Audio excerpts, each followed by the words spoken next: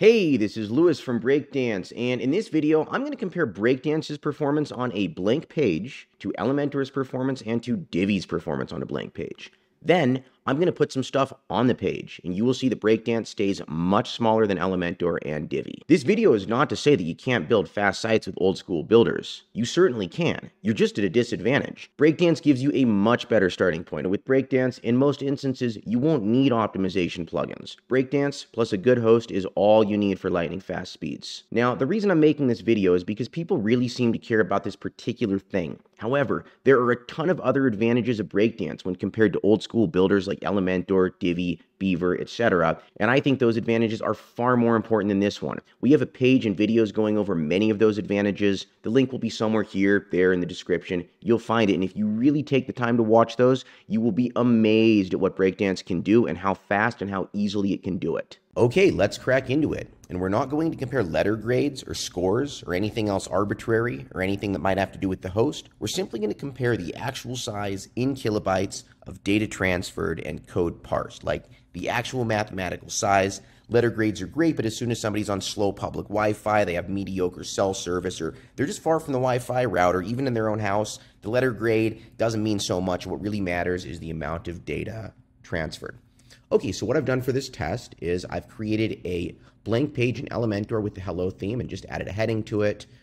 Then I did the same in Divi, and then I did the same in Breakdance. And to the extent that these builders provide performance optimization options, I've enabled those. I haven't disabled them or anything like that for this test.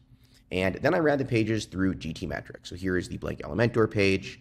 I ran that through GTmetrix, and this is what's loaded: 588.7 kilobyte uncompressed, 160 kilobyte compressed.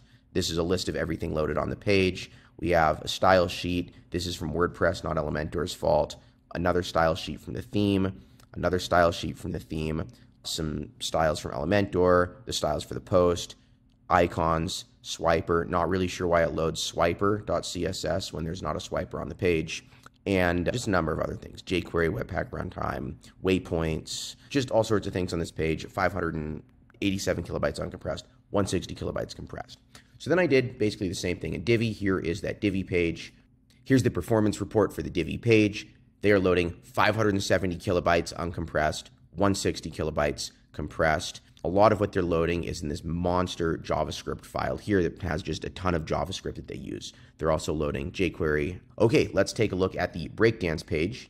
Here is the GTmetrix report for the Breakdance page, and the Breakdance page is 42 kilobyte uncompressed, 15 kilobyte compressed. So again, Elementor page, 587 kilobyte uncompressed.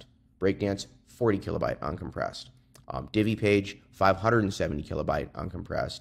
Breakdance page, 42 kilobyte uncompressed. So Breakdance winning huge by over a factor of 10 there. Okay, but what if you add things to the page? Because it might just be that Elementor and Divi, they load a bunch of stuff, but once you add stuff to the page, it doesn't really get bigger, whereas the Breakdance page then might get bigger, might be the same size as the Elementor and Divi pages if you put some stuff on it. So I did that.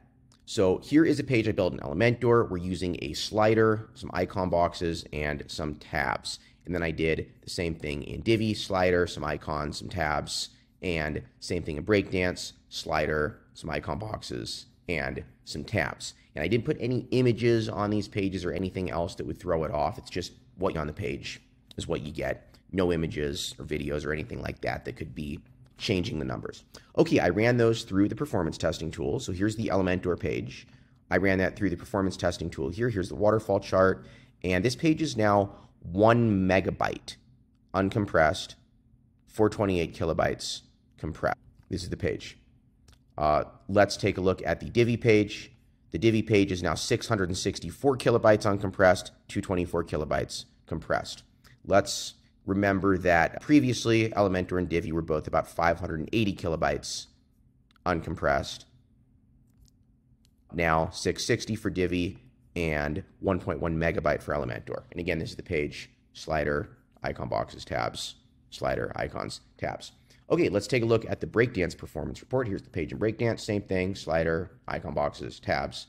And in Breakdance, that page is now 247 kilobyte uncompressed, 69 kilobyte compressed. So again, same page, Elementor, 1 megabyte. Divi, 600 kilobytes. Breakdance, 250 kilobytes. And let's take a look at those blank numbers again. 570, 580, and then Breakdance is 42. So, as you can see, Breakdance got bigger, but nowhere near as big as Elementor got, and nowhere near as big as Divi got. Okay, this is Lewis from Breakdance, and that is the video on performance in terms of what's loaded on your page versus Elementor and versus Divi.